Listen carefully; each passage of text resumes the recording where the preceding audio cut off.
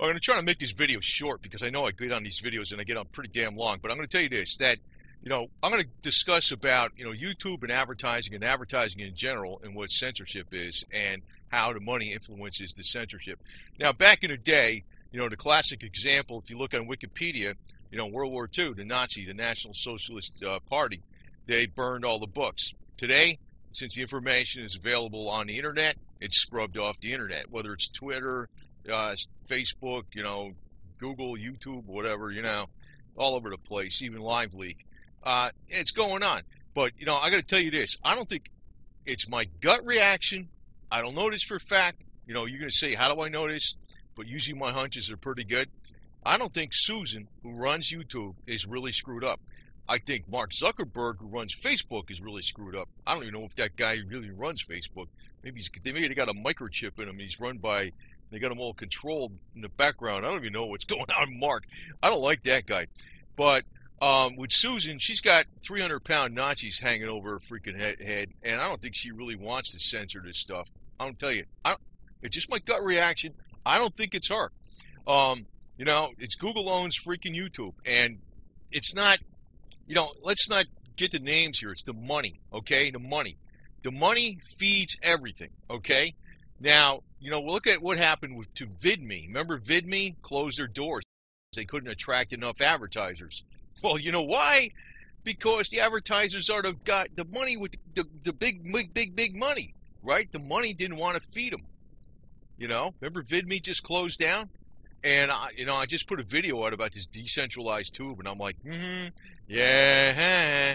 I'm like, forget it. I mean, I put videos even out there, I don't know, some months ago, car videos. They're gone. I mean, I don't even know what the hell happened to these things. I mean, they weren't even politically incorrect.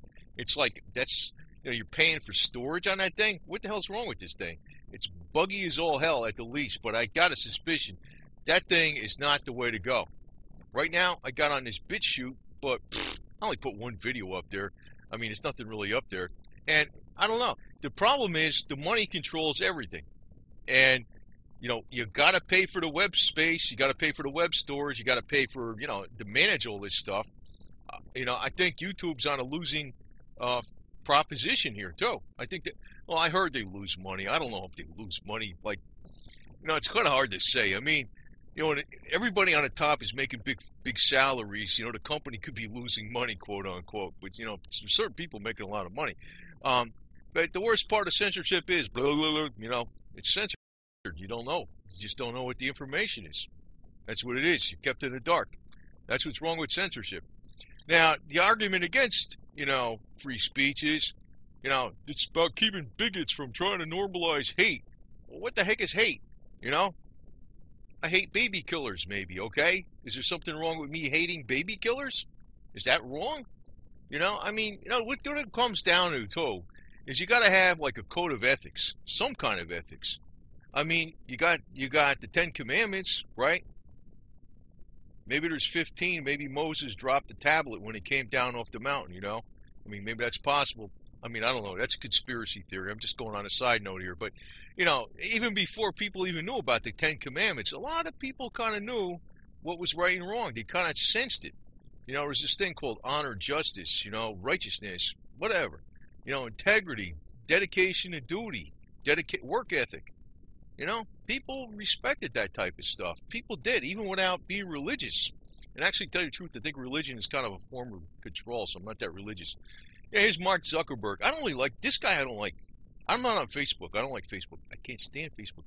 While we generally believe in free speech and giving everybody as much an ability to speak as possible in practice, there are lots of barriers to that, whether it's legal restrictions, technological restrictions. You can't share what you want, especially if we don't like you. Anyway, this guy, I don't know. I got a suspicion he's kind of like, he's the guy you see, but there's something else going on. I don't want to say too much. I can tell you stuff even about FedEx, but I can't. I mean, I don't want Susan to get in trouble. Okay, Facebook censorship, protecting you from reality. Yeah. And I tell you, YouTube is definitely superior to Facebook. There's no doubt about that. Now, hopefully I could stay on here because my angle is a little different from a lot of people, and I got to very, very, very broad content on my channel, one thing, and then once in a while they give me this little yellow asterisk thing, request review or whatever, but, by and large, I got a lot of different stuff on my channel, so, now I'm going to even tell you something else, and this is where I got, bad feelings about the future. Like other things on my channel that have not got hit for at all, that are not considered politically incorrect, and it's one of the main topics of my channel, is about health. I talk about the vitamins, the minerals, the frequencies, the sunlight, different types of herbs and oils you could take that are healthy for the body. Well, at one point in time, maybe that in the future is going to be something they're going to target. Now, I'm going to give you a little insight even on how advertising works. I don't watch any TV or cable TV, and I know YouTube offered me, you could watch cable TV on your internet. I'm like, I don't want to watch. You couldn't pay me to watch cable TV. You know what the beauty of YouTube is? There's independent people. There's people like, maybe if you don't like me, you don't watch me, okay? Now, but the thing is, I like watching people that aren't professionals. I don't like the glossy content. I don't like, prepackaged bunch of corporate garbage coming out of, some studio in Hollywood or something. So I don't watch any cable TV. I can't stand it. I hate it. I don't give a damn if they give me 1,000 channels. There's nothing on it that's worth anything. But on YouTube, I like watching individuals. And that's what's cool about YouTube. That's really what the magic is, okay? And I know about conspiracy theories. Some people go down a rabbit hole so deep, it's like, God, man. Flat Earth. That was another one. God, I can't believe all the videos on YouTube about Flat Earth. But here's the angle with advertising, even with pharmaceutical. You ever notice on television, which I don't watch, but everybody who watches it tells you that it's loaded with pharmaceutical ads. You know why? Because when maybe these people aren't buying this stuff. Maybe they're not getting a return on the investment for advertising, blah, blah, blah, XYZ medicine. But what's going on is, they could tell people on the networks, don't put things out that say, hemp oil is going to cure all these different things. Don't put things out that natural sunlight could do this. Don't put things out that natural vitamin D levels, if you bring your vitamin D levels up, that it's going to reduce cancer of the colon and cancer of the breast by 95% or more. Don't tell them these things, because we're the advertisers and we're your bread and butter. That's another reason why pharmaceutical really pushes all this stuff on television. They're not really getting a return on investment. Somebody's going to go, oh, I got to get this red and white pill because I saw this on TV. No, they're not doing that. They got so much money. Pharmaceutical medicine's got $1.5 trillion globally. It's a lot of money, right? So they got a pretty big advertising budget. So they can pretty much control the airwaves. That's the other side of it, too. So, YouTube is kind of like freaking... Now, one thing that burns me up, and I know YouTube, boy, I got yellow asterisks on most of my Confederate videos. And this burns me up because, first off, I draw a corollary between what the Confederacy did and what they were trying to do and what happened to them as between, like, with South Italy and North Italy, for one, right? South Italy got screwed over by North Italy, the industrialists. They took all their wealth, and they turned them into like a subjugated colony and kept them poor, even to this day. In South Italy, especially in Sicily and Calabria, they still think this way, and they know this because they can't stand the North, because it's almost like in the United States. They're like an occupied country down there in South Italy. That's really what it is. And the other side is, Confederacy was about fighting against taxes, right? It was all about taxes. It wasn't over, you leave religion out of it. I know this is originally from the cross of St. Andrew, Scottish flag, but they made this flag with an X so they could differentiate between the North and the South, right? But one thing that burns me up is when they say the Confederacy is associated with the World War II Nazis. No, they are the exact opposite. The Nazis were centralized control. They're like Marxist. They're more like Abe Lincoln, for crying out loud. The Confederates, the Southerners, who were sons or grandsons or great-grandsons of Confederates that survived in 1861, 1865 went in the military and fought and defeated the Nazis. And sometimes they flew that flag in their bivouac area too. It's a sign of Southern pride. You know, and today they're being accused of being Nazis. This is the most freaking smearing thing ever. Just aggravates the crap out of me. What the hell's the matter with these people? You know?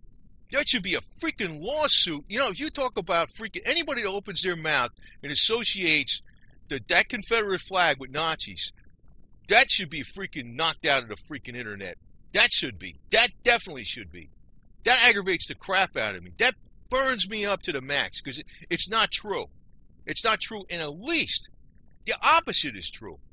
The sons and grandsons and great-grandsons of Confederates fought against the Nazis to free the Jews from the death camps. That's what they did. And their initial purpose of the war was freedom from taxation. Now, you heard of the Great Jewish Revolt of 69 to 70 A.D.? You know, Common Era or Anno Domini, whatever you want to use. Hey, you know what that was about? Taxes, mainly, right? Similar to what the Confederates did. So I don't know what the hell, you know, I don't get what the hell's going on with that. That burns me up to the max. And, you know, they're tearing down all these monuments and stuff. Talk about anti-free speech. Get out of here. You know, I never even noticed these monuments till they start trying to tear them down. But that's a side note. Anyway, just want to tell you that I don't think, you know, and Susan, you know, I'm glad you kept my Confederate videos up there, okay? I don't care if you don't put ads on them. I'm not too worried about that. As long as you let me say what I got to say, you know? Because I got another angle on things. I know they weren't, you know, the North didn't, the money doesn't care about, you know, what was going on down south, except for we got our cut. We went to south to pay the import taxes so we could, you know, support the northern infrastructure and industrialists. That's what they were about. What, are you kidding me? And, you know, I really think things are going bad for the future because, you know, this Trump guy, which I've been very smart on from the beginning, even though I know I flip-flopped like crazy on it, but you know what? Actually, when I was flip-flopping, you know, that's probably like a good assessment of what Trump's about. He's got elements that are good. He's got elements that are bad. He's definitely not what he said he was going to be during the campaign trail. But he's a little worse than I thought because he tries to appoint those CIA people to the State Department and crazy lady that likes to torture people into the CIA. And he's definitely no JFK. I can tell you that right now. He's no good. And, you know, they're setting things up for, you know, major conflict. So, you know, I can see what's going on. They're antagonizing Russia. So, I mean, I don't know. I mean, coastal California, South Florida, New York City, Boston, hey, I ain't going to be living around here. I'll be doing my YouTube hopefully in a year or two from the mountains of Tennessee. And, you know, hopefully I'll still be doing it. But I just want to let you guys know what's going on. And I'm going to try to put I might put some stuff out on real brief stuff on that BitChute thing. But they're probably going to be very short videos. And I really don't know what the hell how much it's going to help because, you know, the money controls everything. That's what's going on. You got to really be independent. And the one advantage of YouTube, though, is this. To be independent economically means you have to actually work and do things on your own, maybe not pay somebody to do something, right? And there's a lot of videos on YouTube that tell you how to do things where you can save some money, right? I mean, that's good, right? That's good. But don't go picking on the Confederates, man. That's not nice. Anyway, and you know, hopefully even in the future, I don't even know if they're gonna let me do my car videos because, you know, maybe they'll have Google cars and they'll say you got Google cars that are powered by electric, you know, and you know maybe it's politically incorrect to have a car video that uses gasoline and you drive yourself. You know, I'm looking ahead in the future here. Right now, we're safe, but you never know. But like I said, I don't know. I really don't think it's Susan per se. I mean, well, you know what it is. I mean, the people are paying, you know, her and her staff or whatever the hell it is. They own her, man. You know what I mean? I mean, actually, there'd be a lot more people watching YouTube if they just let it free and open all the way. There'd be a lot more volume. But again, the advertisers run everything. You know, they're the money. They're the money. I guess the only way to do this is how do you get the money? How does it I don't know, man. I don't know, man. It's like amazing. You know, maybe I don't know. I don't know. Trump isn't going to be the guy with the money that's going to save us. I can tell you that right now. Tell you the truth. Well, I don't want to mention any names, but there's probably some people out there with money that are anti-authoritarian, totalitarian control. There probably are. So, there's some hope that there are some elitists, quote unquote, out there that are trying to help the average Joe out a lot. You know that there are, and a lot of them are Jewish, believe it or not. Look at Sam Zell. Sam Zell is a good guy. The one who owns the Chicago Tribune. You know how they call him the grave dancer and stuff like that because he gets companies that are all screwed up and he takes them out from the grave, quote unquote, and he resells them because he fixed them. He finds out maybe they got good assets, but just bottlenecks, and he figures out what's wrong and he fixes the problem, and then the company's a viable company, and then he sells the company. They call him a grave dancer for that reason. But that guy, he's pro-American.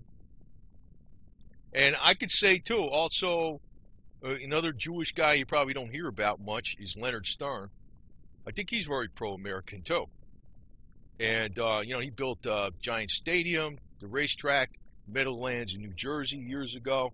I think he's very USA, I mean, nobody's perfect. Somebody's going to freaking say something. I know that. Nobody's 100% perfect. You know that? But I know Soros is not pro-American. Okay? We know this. All right? But not everybody who's an elitist is anti-American. Trump, I suspect it, man. I suspect it. He's a mixed bag. But now I'm seeing that he's pretty much... But since he's leaning away to the money. Yeah,